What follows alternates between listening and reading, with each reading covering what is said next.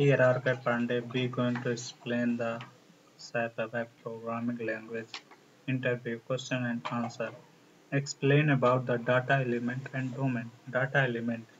It is one of the data dictionary object which can be used to maintain the field label of the field in the table or a structure.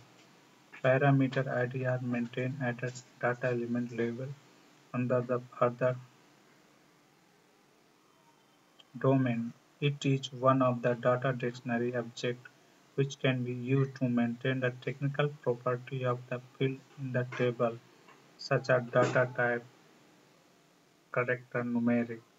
It can be used to maintain the value table to provide the search help of the field.